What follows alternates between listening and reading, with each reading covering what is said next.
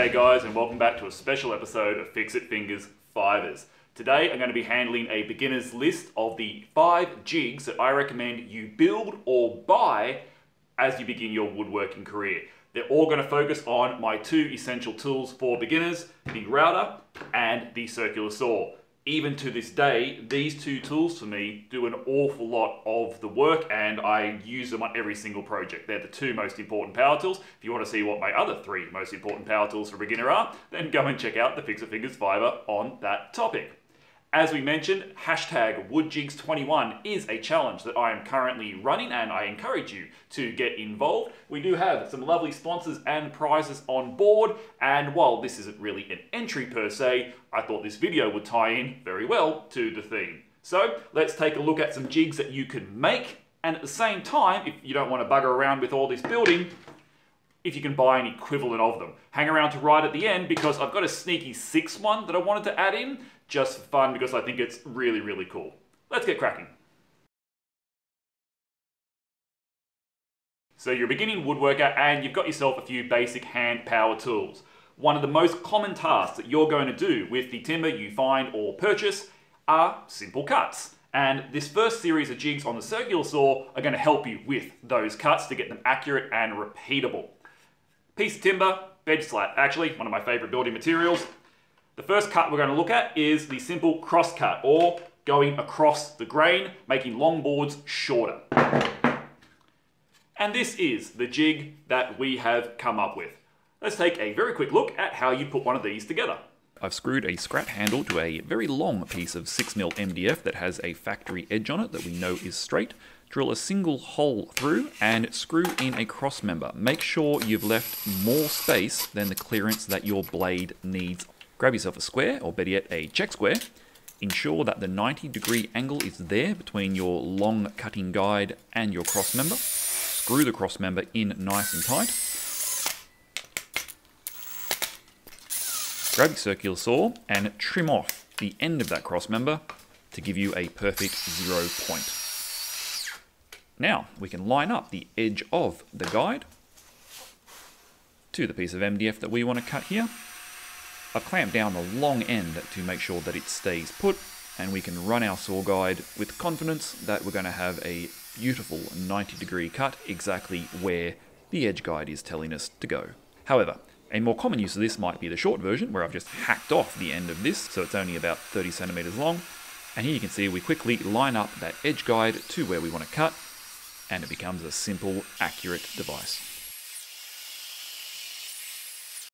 So as you can see, our homemade crosscut jig is incredibly useful. So fast, so repeatable, and so simple to make. 5 minutes. Literally, you can knock one of these out. However, if you want something that looks a little bit flashier, I have looked at the old Craig Square Cut. That's the one I used for a long time. And then recently, I took a quick sneak peek at the brand new portable crosscut. Honestly, they do about the same job. This one you'll have to spend about $20 or $30 on. This one you'll have to spend 20 or 30 cents on. Your choice. This one looks a bit cooler, but your DIY version, it's going to do pretty much the same job.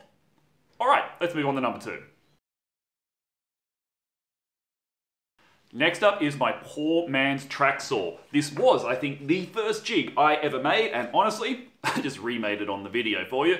Let's see how we do this. I did give it a little bit of a cleanup though. Again, the important thing here is that this is a factory or very straight edge. You want to screw it down to a slightly wider board, just like before, making sure that the width of that board is just a touch wider than the base of your circular saw.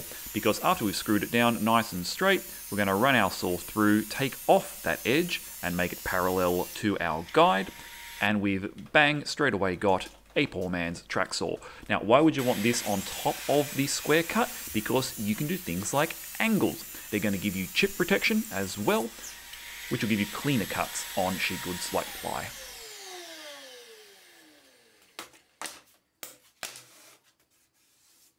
So as you can see, the poor man's Tracksaw allows you not only to cross-cut, you could of course cross-cut on this, it just is a bit of extra setup time to get it perfectly straight.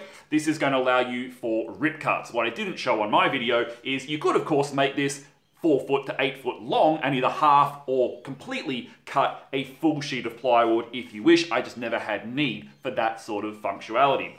If you do want to go up to not a proper Tracksaw, but somewhere in between, then the Craig Accu-cut is the one I use. Same chip guards. This one, actually, I do have the full length of, haven't had to use it yet, but it is just that little bit more accurate.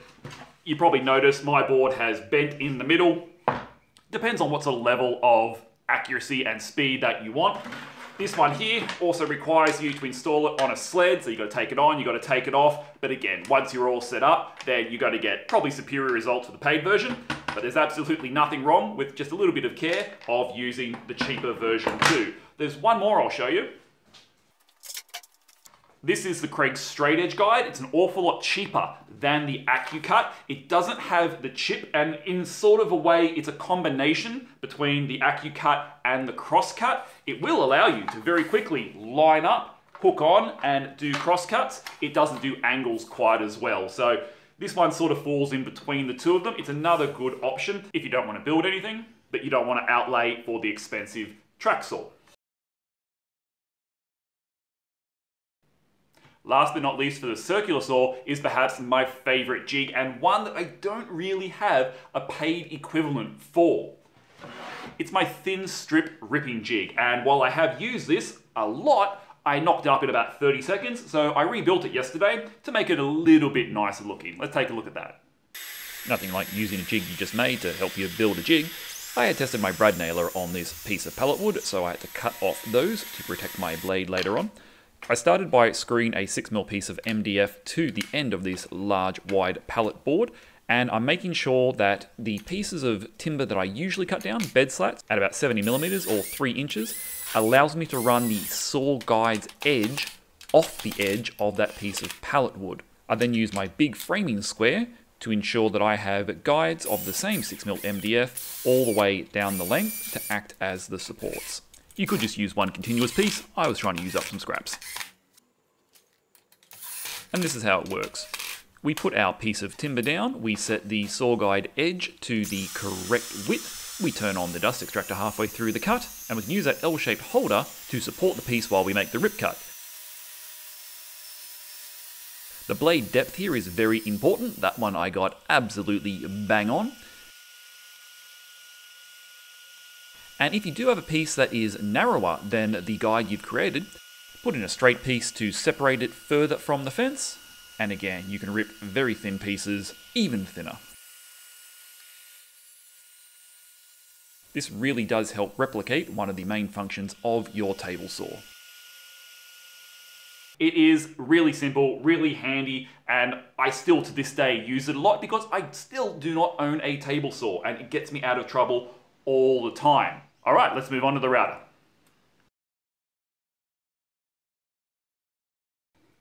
So the trim router is my favorite tool. I use it all the time, and it's just so versatile. There are so many different jobs you can do with it as a handheld unit with your variety of bits. However, to get the maximum value out of your trim router, there is a jig that you absolutely have to have, and it's pretty much the first proper thing that I built for this workshop. And that's a router table. Now, if you want, you can go back and see how I made my proper router table, and if you're really keen, then there is a super duper DIY version of this, which DIY for Knuckleheads, Uncle Knackers, has just put in as part of the Wood Jigs 21 challenge. But if you want to knock something up in literally 5 minutes to turn your trim router into a router table, here's how I did this yesterday.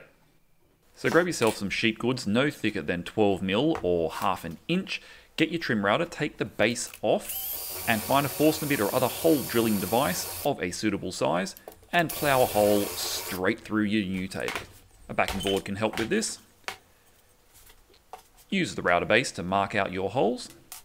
Drill some countersink holes that are going to then reattach the router underneath the table. You'll probably need to clear these out with a slightly larger drill bit to make the machine screws fit. Get your router, pop the screws back in, and hand tighten them into position.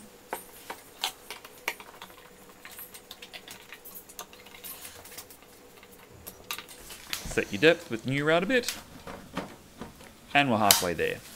A router table is most useful if you have a fence. Grab another straight piece of plywood, or any other very straight timber that you have, Use a Forstner bit to make the appropriate size clearance hole for your router bit, clamp it down on both ends, and you will be rebaiting away in literally minutes. It's quick, it's crude, but it will work.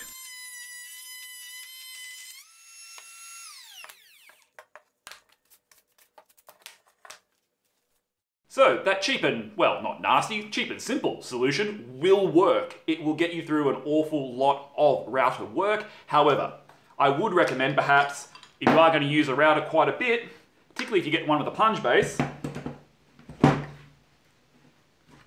to make yourself a proper router plate, which is going to sit into a table, or if you've got the bench space, permanently mount it in. I have to take mine in and out all of the time. Otherwise, of course, you can go into the paid router bases. Craig, as naturally, Do One, Carbotech have got great ones. There's a few different brands out there, and you can spend a lot of money making a router table absolutely schmick and beautiful, but it can cost you as little as a scrap piece of MDF, or you can go one of the in-between DIY options, or you can go whole hog, spend a bunch of money and have a beautiful, precise piece of engineering. Up to you, but a router table is an absolute essential, basically in my books, for your beginning woodworking workshop. The last of my DIY jigs is the most complicated, probably the one that you'll build last after you've made the other ones, but it is incredibly useful when you start stepping up from dimensional timber that comes from the shop in a certain size to rough timber, where you're going to have to get to the size that you require for the project. And that is a router sled. Now, I didn't rebuild this one because there's a little bit to it. But as you can see, this is a base that screws onto my workbench using these little wing nuts. And effectively, all it is a nice slippery piece of form ply here and two rails. The sled itself has two rails to sit either side, and I had some aluminium angle lying around to hold my router, but you can see how this goes together. It's not complicated. Sled can slide that way.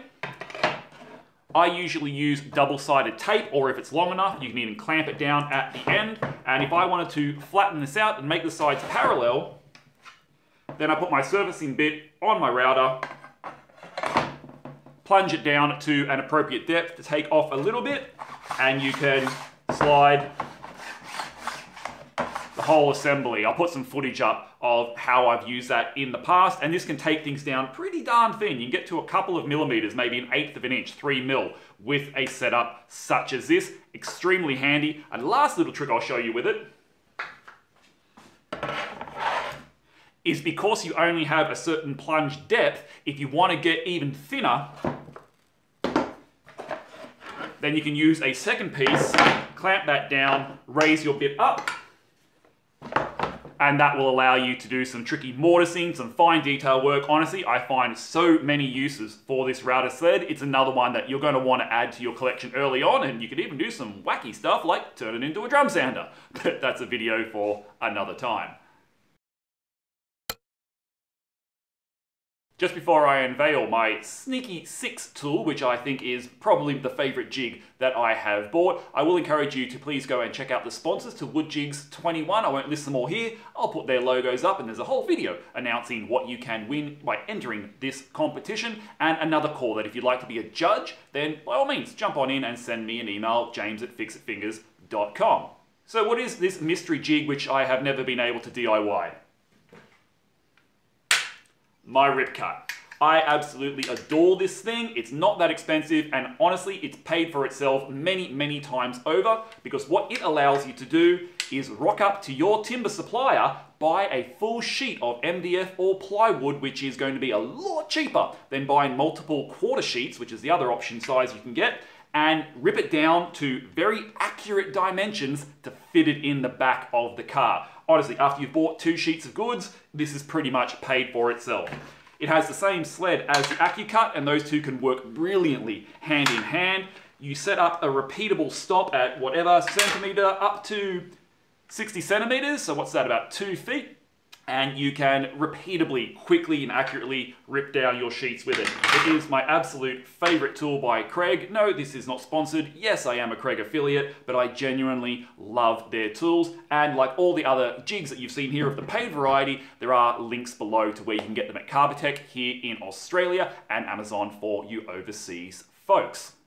And that's pretty much it for this Fixit Fingers Fivers. If you're interested in seeing some more of this beginner series, I'll put the playlist up here for you guys to check out about hand tools, power tools, wood, and there'll be more coming in the future too.